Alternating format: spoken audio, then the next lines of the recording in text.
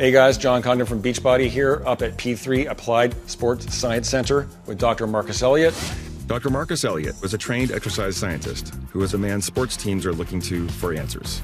My training is in sports science and then in medicine. We worked with the best teams, the best athletes in every sport. And we're here today to talk about Beachbody Performance Energize. So, Marcus, what is it about Beachbody Performance Energize that you like so much? Well, listen, as a pre-event product, it's just incredibly effective. It's a product that's designed to give you more energy, more focus, increase your power output, increase your total work output. The way we address that, primarily through quercetin, through caffeine, through beta-alanine. These are the ingredients that are in doses that are optimal doses based on what we know clinically. You know, we've been using it here at P3 for a little over a year and a half now. Almost all the athletes that tried Energize stayed on Energize. You can work at higher intensities. The quality of your workout doesn't fall off as you start exceeding your ability to take lactic acid out of your system. It's when people start getting nauseous and exercise intensity tends to fall off.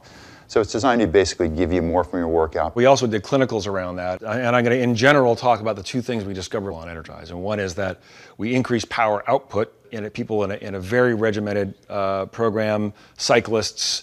Some were on a placebo and some were using Energize, and then we flipped them the next time they came in and we measured their power output, and the people that were on Energize, there was a 5% increase in power output. They didn't know what they were on, they just put out 5% more power on the bike that they were on. Yeah. I think I was pretty blown away by that. Do you find that compelling?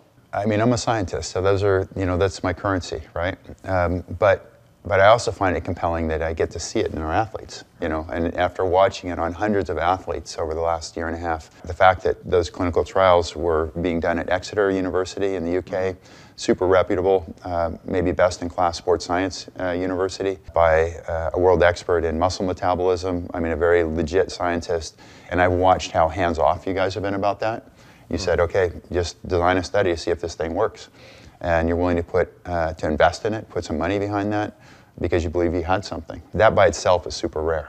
I get why the elite athlete would use Energize, but I'm sure there's somebody who's watching this right now, well, that's for the elite athletes. What does that mean for me? When I think about people taking on exercise programs, I always think that you have this window to be able to get results. So if you can come in with a supplement line that's gonna help optimize those things, that's gonna ensure that you get more people that are getting results, people that are recovering better, that feel like getting up on the third day after starting a program, then you have a chance to get momentum on these systems.